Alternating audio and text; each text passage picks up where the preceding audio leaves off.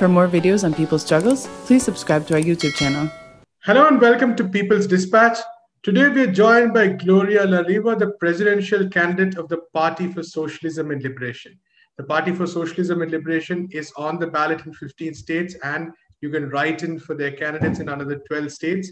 They have been talking about socialism, the need for a socialist candidate, a need for a completely radical look and radical perspective on politics in the United States for many years now. Thank you so much, Gloria, for joining us. Thank you, Prashad, for the invitation. Gloria, we'll go to some of the key news aspects. That's the debates, the party program, of course, and the larger wave of protests that has been happening over the past few months. But first of all, I wanted to ask a slightly different question. You have been a candidate for vice president or president for decades now, from the mid-80s onwards, through those difficult times in the 90s where everyone was declaring socialism was no longer going to happen, to the 2000s where the US had launched so many wars, the later part of the decade when hope and change were being thrown about as solutions to everything. So first, to just begin with, what has given you the strength? How has it been talking about socialism all these decades? Every 4 years, you've been on the roads continuously, you've been on the streets continuously for the past few months right now. How has it been over the past few decades? Well, first, I have been a lifelong dedicated communist, and I believe very much that it requires a lifelong struggle. Right. But this year is amazing to see. First, at least a curiosity about what socialism is, because most people in the United States have no idea. And more an acceptance that it's a legitimate philosophy. And then there's many people who are realizing that capitalism is destroying their lives. So people are very, very open. As you say, I have been in many political campaigns, supporting others as well. And in the 70s, the 80s, people could be very hostile. Exactly. And think that it was a threat to the American way of life. But today, the American way of life is one of the greatest gap between the rich and the poor in any industrial country, of the highest record number of deaths, 225,000 people, and the figures are rising. And there is no national plan. People are left to their own devices. They're left alone. If you are one of tens of millions in the United States, at least 50 million people without any healthcare plan, then if you become ill with COVID, which makes you more likely because you tend to be poor, Black, Latino, Indigenous, poor white, and you go to the hospital at the last minute, if you are hospitalized for even a week, 10 days, a month, you end up with $1 million bill. And then people feel compelled to pay it. They lose their home. Then you have the problem of the unemployment. 60 million people were laid off in the pandemic. A number have gotten their jobs back, but they lost their health care. And people have accumulated, estimated up to 50% of the people of the country cannot pay their rent. And if you're late several days, you can be evicted. Now, there's a temporary moratorium on evictions, but it's another element to the crisis that is looming. So, especially for youth are saying to us, I meet many youth who are joining the party. I ask them, what made you become a socialist? And they say, because capitalism isn't working. And in this context, of course, that is yesterday, that is October 22nd, we saw the second presidential debate. And there were just two candidates, of course, making it seem like the political choice of the country was only between the Republicans and the Democrats. There was, as expected, a lot of personal insults thrown about. Even the media focused largely on those kind of issues. According to you, what were the key topics that they did not talk about, which in your campaigns you have seen people most concerned about? The two candidates did not talk about the most urgent need in terms of a solution on the issue of health. Joe Biden is against a national health plan. He says we will improve Obamacare, the Affordable Care Act. It has great limitations. There were some benefits to it, but we are talking about the richest country in the world with the greatest productive capacity that could provide free healthcare for everyone, quality healthcare, without the insurance companies, without the pharmaceuticals making billions on our illness. And of course, Trump just lies. He says he will make a better healthcare. He's never provided a plan. But I think also that they don't talk about how to create employment or to guarantee an income.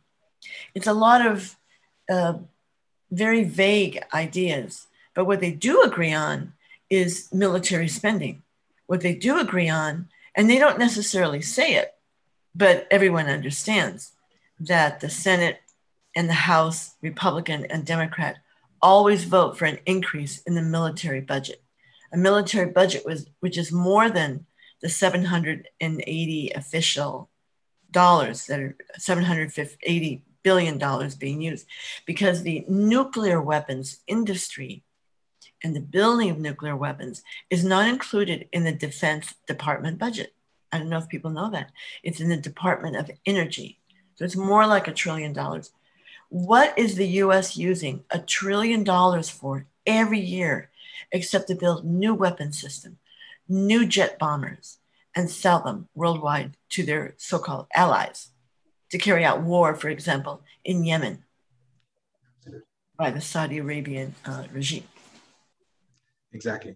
Right. And in this context, I just quickly wanted, before we get into some of the issues, to look at the PSL's program. You have a 10-point agenda, which you've listed in terms of some of the most important issues that need to be addressed immediately. So could you maybe take us quickly through some of the key points that you have been talking about in your campaign, on the streets while talking to people? Yes, we really highlight the issue of the need to fight racism and the white supremacy structure of the United States, the corporations. There has been a great awakening. This is an advantage to the political movement of the left, is that the uprising after George Floyd's murder on May 25 has really awakened the consciousness of many, many people who never thought about the issue of police brutality. Certainly, Black, Latino, Indigenous people understand the issue of racism. And for us, that's very primary. We say, jail killer cops. It's a simple slogan because since Mike Brown, another youth who was very well known for being murdered in 2014, there have been more than 6,500 murders. And the people in the community feel this. They feel the terror. The other is the issue of canceling rents and canceling the mortgages of people who are buying a home. We're all captive to the landlords and to the banks. We also call for the cancellation of rent for small business and small landlords. Why? Because the petty bourgeoisie is also facing ruin. And either they become captive to the ideas of the bourgeoisie, the big bourgeoisie, the capitalist class, or they can align with us to help fight the system. But socialism will benefit everybody. Yesterday, it was reported on the US news that 266,000 small restaurants have closed and probably will not reopen. This means that stores or restaurants like McDonald's, Starbucks, they are growing ever greater. Small stores of all kinds of items that people rely on in their neighborhood and employ the working class, they are being ruined. And Amazon is this behemoth that not only makes hundreds of billions of dollars, literally, along with Google, Facebook, Twitter, Uber, they're all making hundreds of billions in the pandemic. But Amazon paid no taxes last year. So this indicates that the more powerful they become, the more powerful economically, the more political power they have to just push away all regulations on even minimal taxation. And not only that, but Amazon, which is the largest employer in the United States and maybe the world, Amazon in the workplace of the factories, the distribution centers, these giants. Did you know that you are not allowed to have your telephone at all on the floor? And if they catch you with it, you have to sign a form before your employment agreeing that they can have access to all the information on your phone because they don't want you to organize a union. Because the capitalists are never satisfied with their profit or their rate of profit. They must always expand the rate of profit. And therefore, to them, unions are death to their existence. But the real death for those corporations, ability to exploit and super exploit in the world, is socialism. And it means life for the working class. It means life for all people, really. Absolutely, right. And one of the key aspects that the program also focuses on is the question of reparations as well. And especially for our audience, international audience, I'd like you to maybe take us through what exactly you mean and how exactly you visualize it. Yes, the right wing and the capitalists who oppose reparations for Black and Indigenous people, they often try to portray it like that white people or people who are not African American will have to pay and create this attempt to create a division. But we say it's the capitalists that have to pay. It's the government that supported all the policies after the end of slavery that denied any kind of restitution to Black people who created the wealth of this country, in addition to the theft and genocide of native land. But for Black people who all these decades were denied equal opportunity and employment. In fact, Woodrow Wilson, the imperialist who touted self-determination, but really self-determination for the imperialists, when he was president, he was responsible and directed that Black workers, of which there were many in government offices of Washington, D.C., they were fired. Their employment was eliminated. So that was just one tiny aspect. The Black Code laws that created apartheid in the South. The great working class benefits like Social Security of 1935, or the GI Bill that guaranteed education, college education for the working class after World War II.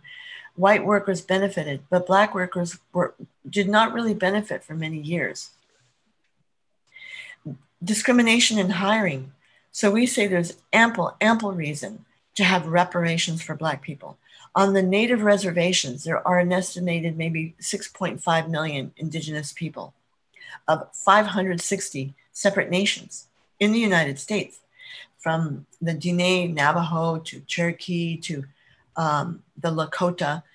They have had more than 370 treaties that they signed with the United States after US aggression and theft of their land. All those treaties have been violated. And in one state alone, South Dakota, which the US agreed to the Great Sioux Nation, half the state, in the 1868 Fort Laramie Treaty. 6 years later, gold was discovered, and they were reduced to small areas of land, which their land is only 5% arable, in agriculture. While on that same land that has been stolen, the Black Hills are a great source of gold mining and uranium mining for US and Canadian corporations. This is why we say reparations for Native people means honoring the treaties, returning that land, and providing reparations. There is an enormous need for a major injection in healthcare for Black and Indigenous people, really for the whole population, but especially concentrating because half of the deaths in many states were of Black people in the COVID virus. Right. And also regarding the program, the other key aspect I wanted to talk about was also US foreign policy. And of course, like you said, militarism is something neither of the candidates talk about or is not really talked about in Congress or in the Senate as well. And we also have hybrid wars, for instance. We have the Pentagon and the State Department, the CIA, all of them creating this massive web across the world. So, how does the PSL see US foreign policy, and what are the demands? We are anti-imperialists to the core. Some people say they're anti-imperialists, but then they fall for a US myth about another country that needs US intervention. Right. We see nothing progressive about US intervention anywhere in the world.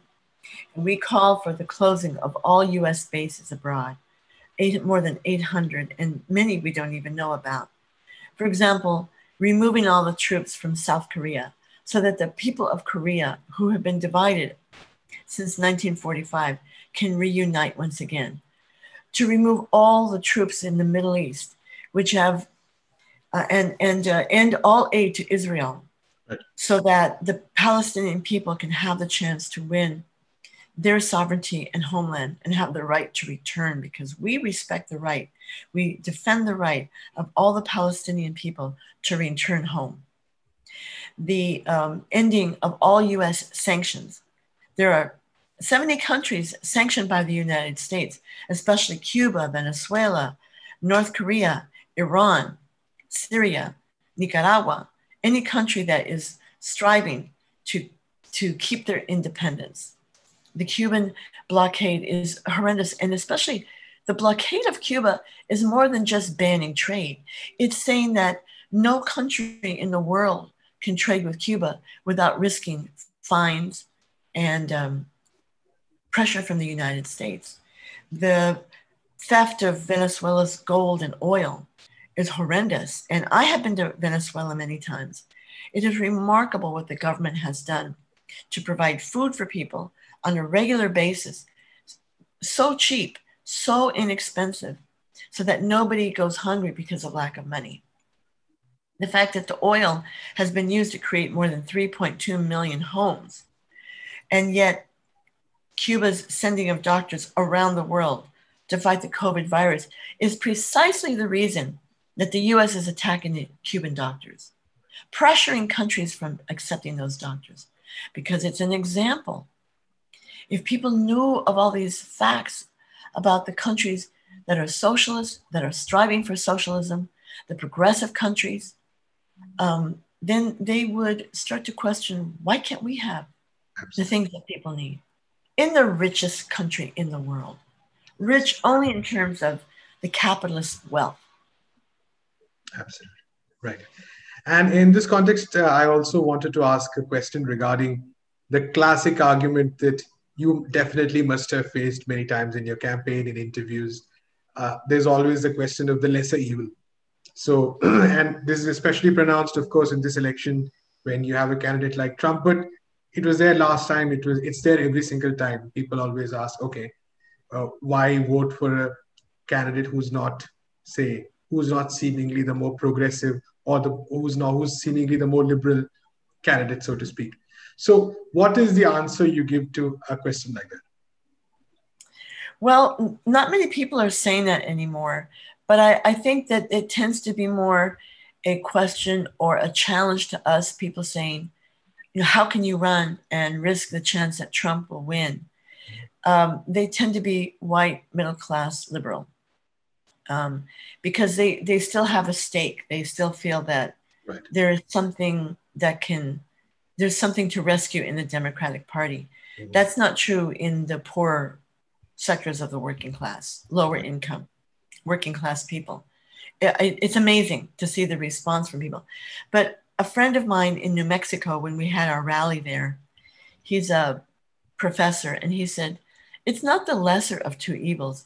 They're different evils. He said, one, he pointed out that the Democrats tend to be more for aggression against China, for example, although certainly the Republicans, they're really just two pillars of the Pentagon.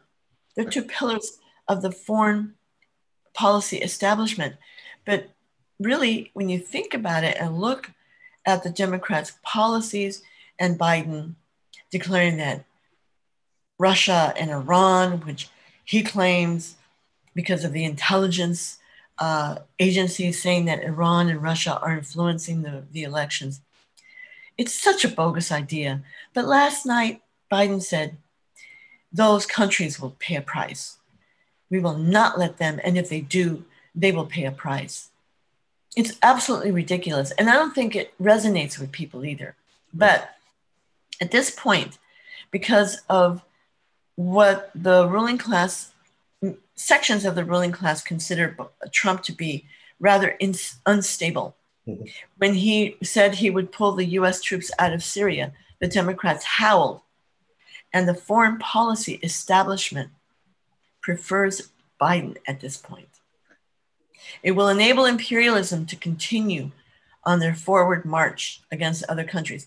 You know, it's important to remind ourselves what President Barack Obama did, that he promised in his first election campaign that all options were on the table in defending Israel, that he said that in his words, Hugo Chavez would no longer be able to continue with his checkbook diplomacy, meaning solidarity of Venezuela's resources with the people of Latin America and the Caribbean and even the United States in exchange for this cooperation, economic cooperation. And what happened? In his first 6 months, President Mel Zelaya of Honduras, who was joining the ALBA, Latin American Progressive Alliance, who had promised a non-binding referendum on the question of a new constitution, he was overthrown under the Obama administration. And it helped lead to the dismantling, the unraveling of the progressive governments in Latin America. Fortunately, the MAS party of Evo Morales won a decided victory in Bolivia. In other words, the US aims at crushing progress in the world cannot be victorious entirely. They can cause great misery and death. They can cause all kinds of problems for the world. But the people of the US are tired of war. They're tired of seeing no improvement in their lives, a worsening of their lives, than this claim that the US must defend democracy abroad.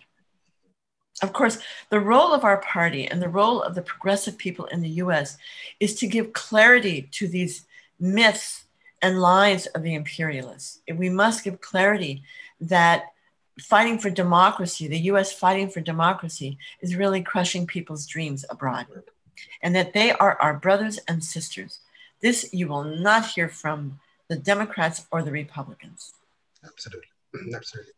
And Gloria, finally, one last question. Like you said, especially since May, when the protests broke out, there's been this upsurge of popular anger, popular mobilization, but also, like you said, of hope, of building, of trying to and want to build something new, something different. And these sentiments, which have always been there, of course, have been much more accentuated.